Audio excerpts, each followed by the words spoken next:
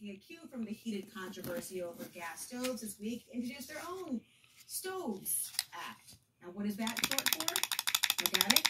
Stop Trying to Obsessively Vilify Energy Act. Are these political microaggressions we're seeing here? I don't know.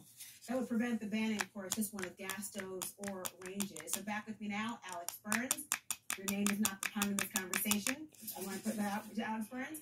Also, senior political commentator Ashley Allison and former National Republican Senatorial Committee aide Liam Donovan. So look, obviously it's understandable how the Santos discussion continues to concern so many people because it's a sitting member of Congress.